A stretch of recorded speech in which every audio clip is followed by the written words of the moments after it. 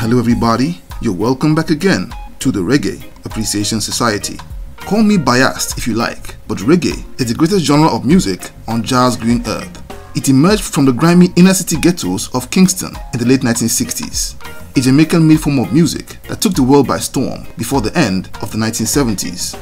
This global takeover was led by none other than the great Bob Marley, reggae's most iconic pathfinder and ambassador.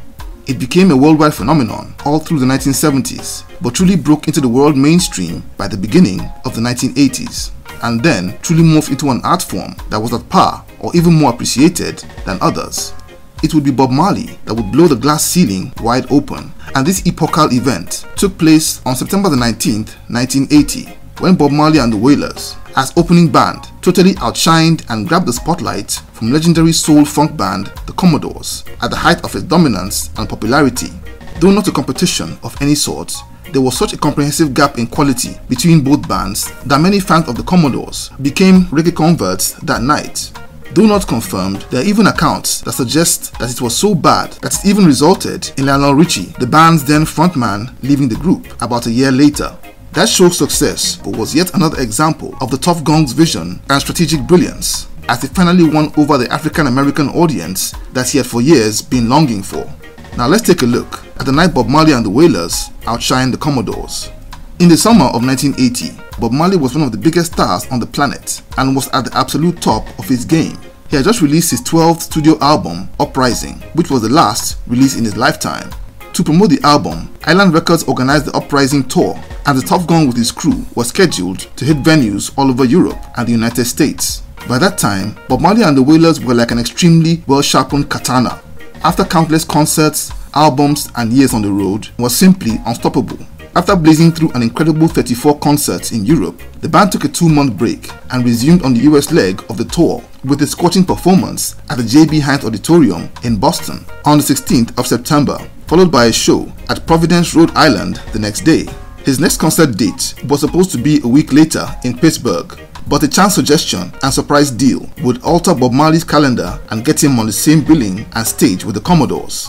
As said earlier, Bob had been strategizing on how to win over a strong base of African-American fans, who up until then had generally not warmed up to reggae music. He shared this vision of his with his former manager and producer, Danny Sims. Bob had met Sims in 1968 when Sims had traveled to Jamaica with Johnny Nash, who he discovered and was then managing. After meeting Bob Marley at a Rasta event, Sims signed the Wailers to a publishing deal for them to write songs for Nash. And though the arrangement hadn't been successful at the time, both men remained close pals and collaborators. Sims sold Marley an idea that he believed would not only win over an African-American audience, but also launch Bob Marley and the Wailers into the mainstream. American soul and funk band, the Commodores, had 2 concerts at the Madison Square Gardens in New York in a few days' time, and if he could perform as their opening act, he could tap into their fan base. Considering the massive egos that successful musicians normally have, the plan might have been rejected by most artists of Bob's caliber. After all, he was already selling millions of records and playing shows with a guaranteed few thousand die-hard fans screaming his name. He had even just finished a 34-day tour of Europe as the main man, so being a supporting act to another band should have been out of the question. But the Tough Gong from Trench Town was a true hustler and visionary, and simply leapt at the opportunity as he could see the potential. Danny Sims immediately went to work and called up Danny Crocker, a radio DJ and show promoter, who then worked at WBLS, a New York radio station that catered mostly to an African-American audience and were the organizers of the Commodores concerts. Sims made a deal with Crocker, stating that he wanted Could You Be Loved of the Uprising album to be played regularly on WBLS in exchange for Bob performing as opening act for the Commodores for very little or almost no money. To Crocker, it looked like a sweet deal and he agreed to it. But interestingly, after the deal was agreed, many people close to Bob advised him not to play the show on the basis that it could damage his career. The unanimous reasoning was that the Commodores, being such a massive group, would outshine and diminish whatever star power Bob was trying to build.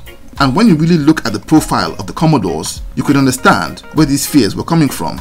The Commodores were one of the world's biggest soul-funk bands and had ruled the airwaves for years with timeless classics like 3 Times a Lady, Brick House, and Easy.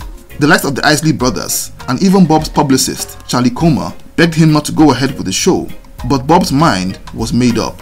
So on the 19th of September, it was on.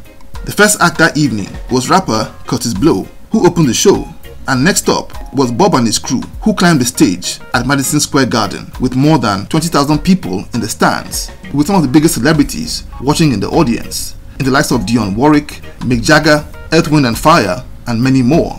The people in that audience were predominantly fans of the Commodores, and just a fraction were there for Bob and his band. Bob was a perfectionist and normally did sound checks before his shows, but the way that concert was set up, he wasn't given much room to put things in place. It wouldn't be an exaggeration to say that he wasn't given much respect, but the second he and his band began to perform, the Top Gong's energy simply took over the stadium.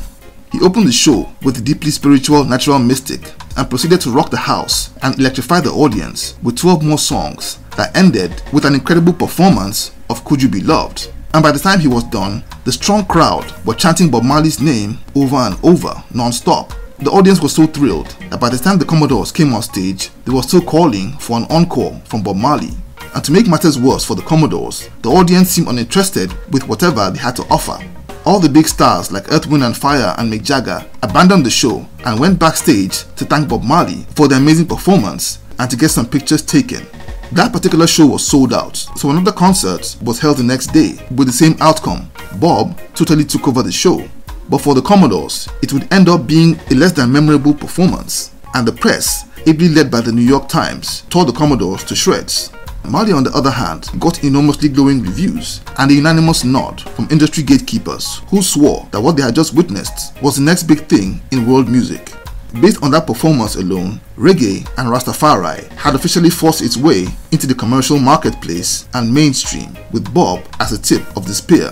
But sadly, Bob would collapse while jogging at Central Park the next day, and the much-awaited US tour had to be cancelled after one more concert at Pittsburgh, and the Top Gong passed away from cancer 8 months later. The Commodores lead singer Lionel Richie left the band about a year after, and there were speculations from the likes of Peter Tosh's manager Copeland Forbes that Richie's decision to leave the band and go solo was taken that night at Madison Square Garden.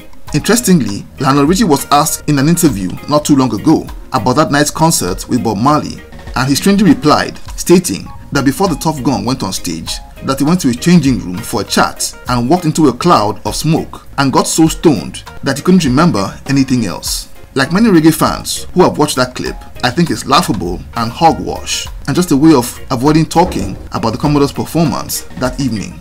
Now, this video isn't designed to show the Commodores any disrespect, as they're a band I personally love and are definitely one of the greatest bands in popular music. But that evening, they were just unlucky to be on the same billing with the writing juggernaut of a musician and one of the greatest icons of the 20th century, whose performance that evening was simply one of his stepping stones to immortality.